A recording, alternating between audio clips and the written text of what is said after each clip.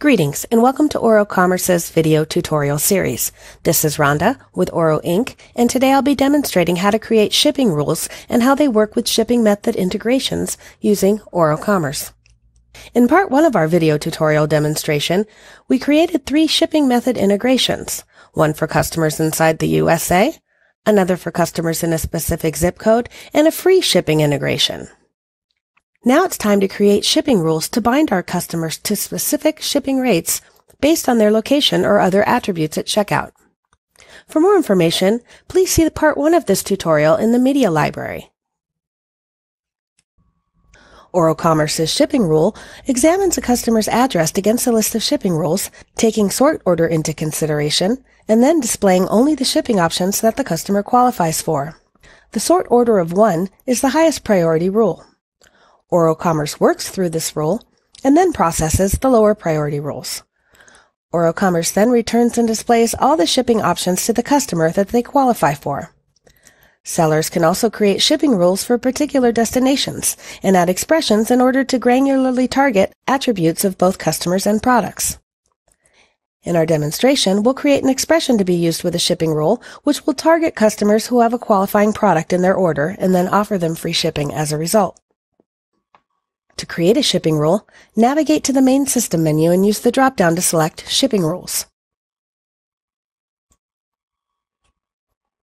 Click the Create Shipping Rule button in the top right-hand corner of the screen.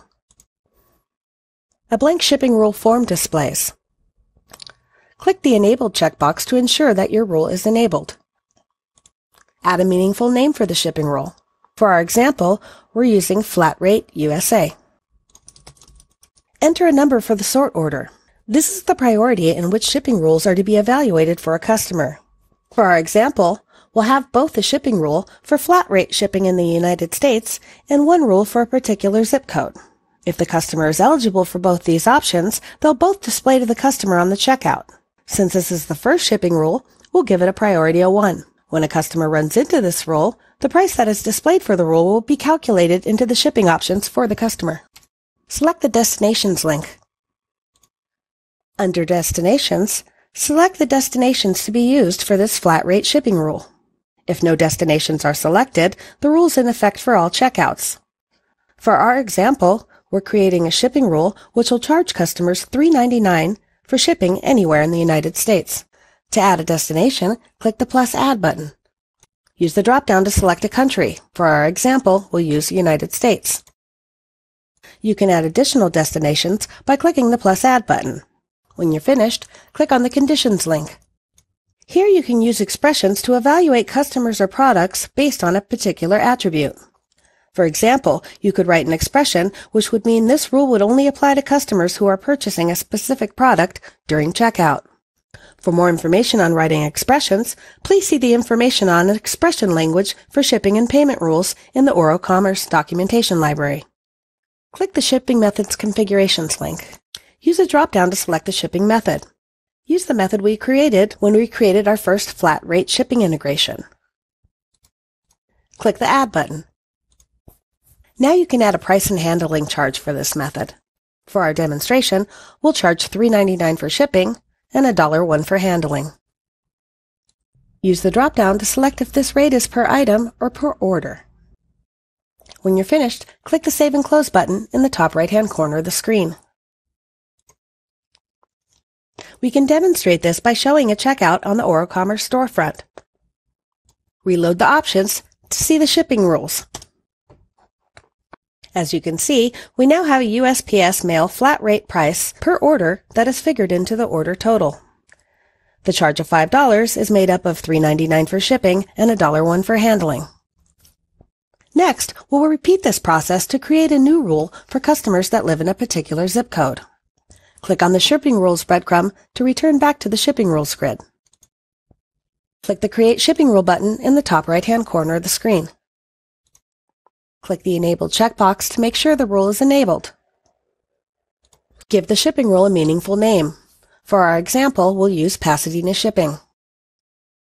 Give the sort order a priority of 2. This rule will be considered after the previously created rule. Click on the Destinations link.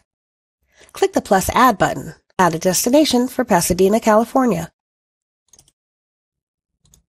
Click the Shipping Method Configurations link. Use the drop-down to select a method. Use the option previously created in our demonstration for Pasadena shipping. Click the Add button. Now you can add a price and handling fee. For our example, shipping to Pasadena, California costs only 99 cents and there's no handling fee. Click the Save and Close button in the top right-hand corner of the screen. Now we'll return back to our checkout. As you can see, our customer lives in the qualifying zip code. Reload the page to see the additional shipping options. As you can see, our customer now has two options for shipping: the flat rate shipping method of $5 and the Pasadena shipping rate of 99 cents. Click the Shipping Rules breadcrumb to return back to the Shipping Rules grid. Now we'll demonstrate how to use Sort Order and the Stop Further Rule Processing option to reevaluate the way this customer receives his shipping options.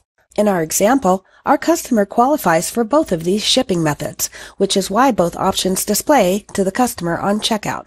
If we change the sort order to have this rule evaluated first, and then check the Stop Further Rule Processing checkbox, when a customer encounters this rule and qualifies for this shipping method, OroCommerce will only return the discounted shipping price and won't continue processing lower priority rules. To do this, I'll need to edit the sort order to change the Pasadena shipping option to the number 1 priority and the flat rate USA shipping option to the 2nd priority. Hover over the ellipse to the far right of the record and use the quick action options to edit the record. You'll want to change the sort order to 1. Additionally, we'll check the Stop Further Rule Processing checkbox. This means when this rule is encountered on checkout, OroCommerce evaluates this rule first, and if the conditions are met, stops further rule processing of lower level rules and displays only the rate for this top priority rule. Click the Save and Close button in the top right-hand corner of the screen. Click on the breadcrumb to return back to the Shipping Rules grid. Now that we've changed the Pasadena shipping priority to 1, we'll need to change the sort order of the other rule so that only the Pasadena shipping option is the top rule. Hover over the ellipse to the far right of the record and use the quick action options to edit the record. Change the sort order to 2. And click the Save and Close button in the top right-hand corner of the screen. Now return to the OroCommerce storefront and reload the page. You'll see now that Pasadena shipping is the one and only option available for the customer. Now we can demonstrate these exact same rules on a customer who does not live in the qualifying zip code. As you can see, we're logged in with our customer from Florida. The one and only option for shipping for this customer is the flat rate shipping, as they don't live in the qualifying zip code. Click on the breadcrumb to return back to the Shipping Rules grid. For the final piece of our demonstration, we'll create a shipping rule that offers free shipping to any customer who purchases a qualifying product. For this, we'll use a particular expression to ensure that the qualifying product is in the order. Enable the shipping rule by clicking the Enabled checkbox. Give the shipping rule a meaningful name. For our example, we'll use free shipping. We'll add a sort priority of 1. This means this will be the first rule that customers encounter on checkout.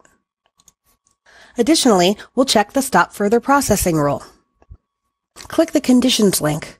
Under the Conditions section, I'll add an expression to check the order for a qualifying product.